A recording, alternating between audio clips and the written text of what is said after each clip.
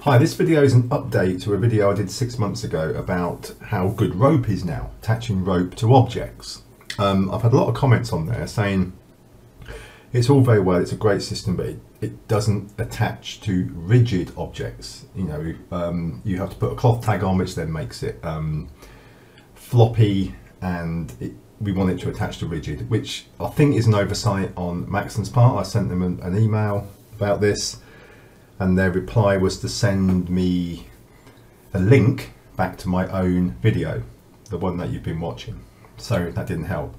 Luckily, I have a viewer, Murat, I'll give you a shout out, who has spotted a kind of a workaround for this, how to get the rope to attach to rigid objects without using the rigid body from the bullet tags. This is using the simulation system, and we have to use cloth because they only connect by using cloth. So I'm going to show you quickly now how we do it. So if I just play this, you'll see that on, as you can see straight away, we're using a cage basically. So without a cage, look, this is kind of probably what you've been seeing, is trying to attach to something that's got lots of geometry, like this plane has got, look, and that is what happens basically. It just attaches to it as a cloth object, however much you try and stiffen it up, which I can probably do on here, but it's really not going to get anywhere near a rigid object. It's still going to fall apart.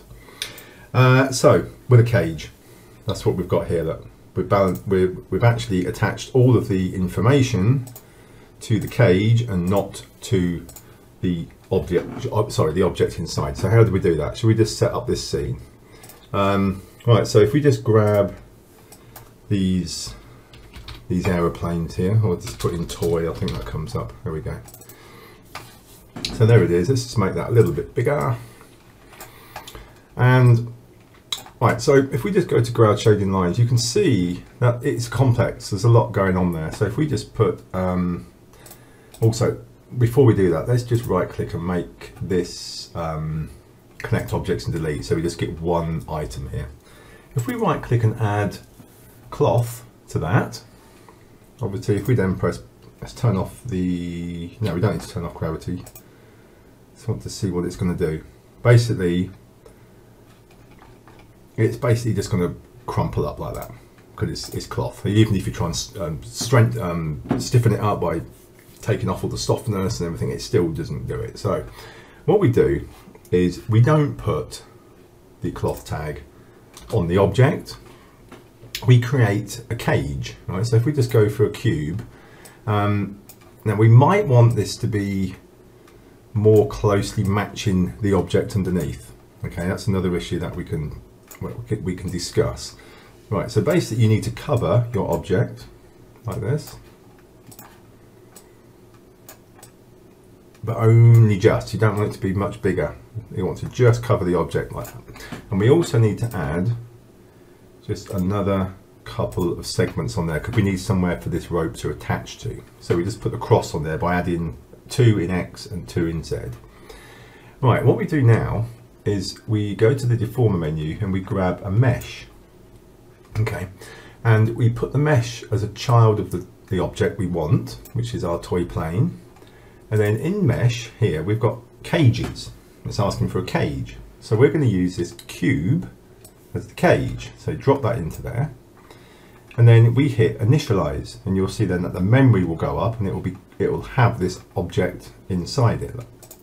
There we go. So we've now got 15.5 meg of memory.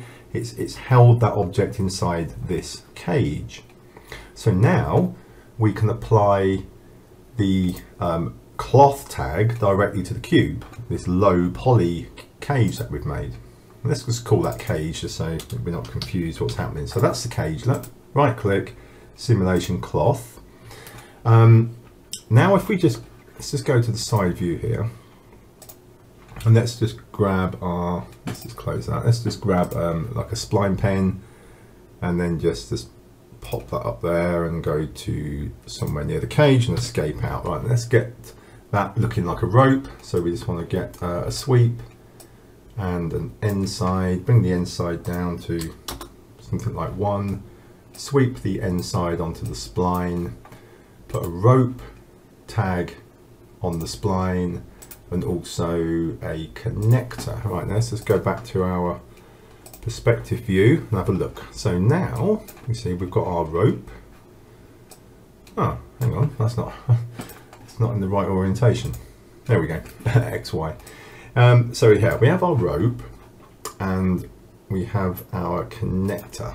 So if we now go to our connector and go update live, straight away, as soon as we pressed update live, look, it shot a little yellow thread out to connect to the top of this cage, okay, where our plane is held inside. So now, if we just press play, before we do that, we need to hold the rope at the top, don't we? Because at the moment the rope's not attached here. So we go to spline, we go to our point tool, we come out of point mode, we go to our normal selection tool, select the top node, go back onto rope, and then we say set just here, fixed set, and that will go purple. So that will hold that point at the top. Now if we press play, rewind, press play, you see we've now got, we've probably got, let's have a look at this mesh here. Yeah, we can take off the bendiness. Right, we just take off the bendiness and go to front collision, and then just try that again. There we go. So now if we just let's add some turbulence into the scene just to make sure that we can get this thing swinging around in a load of turbulence. Now if we just come out of that and press play, okay, let's add some more frames into this so you can see it working longer. And we can also let's just make the spline not adaptive on the rope, but say uniform, and say about 30 points. Just check the connector's still working. It hasn't, so what you have to do is just jiggle that and it will reconnect. Now watch this. It'll obviously come down a little bit like it's on a springy cord. So the more subdivisions you put in the rope, the more bendy it will be. And if you want it not to go as far as that, you can take the target length down, so you could say 80, and then what that will do is counter the amount of extra subdivisions we put in to make it more rope-like, and it will kind of stretch it back up again. But as you can see, the plane is being held perfectly okay within that cage, and it's not deforming, okay, like it was on our original here that I showed you. If you put cloth on the actual plane itself and try and connect to it, you're going to get all these problems, right? So the cage, the mesh deformer, that Murat, I'll say thank you again. I hope I'm pronouncing your name correctly. Great credit to you, my friend. That has saved us a lot of time. Now, hopefully Maxon will make this update and they'll just have a simple tick box to say make object rigid, something like that. That's all we need.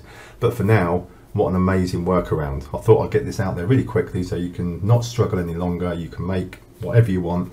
And the other thing we can do here, which I won't show in this video, is the cage can be more closely contoured to your shape. You can just make adjustments to that, you know, because I'll just show you this chandelier test is what I've done here. Look, is I've just contoured the cage around it.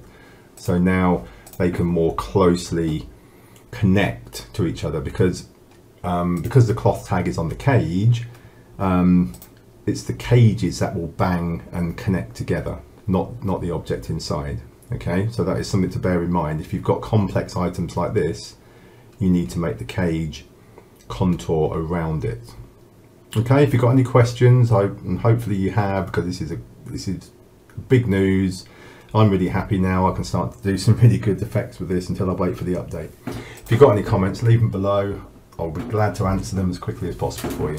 My name is Mike German from Visual Animation. Take care. Goodbye for now.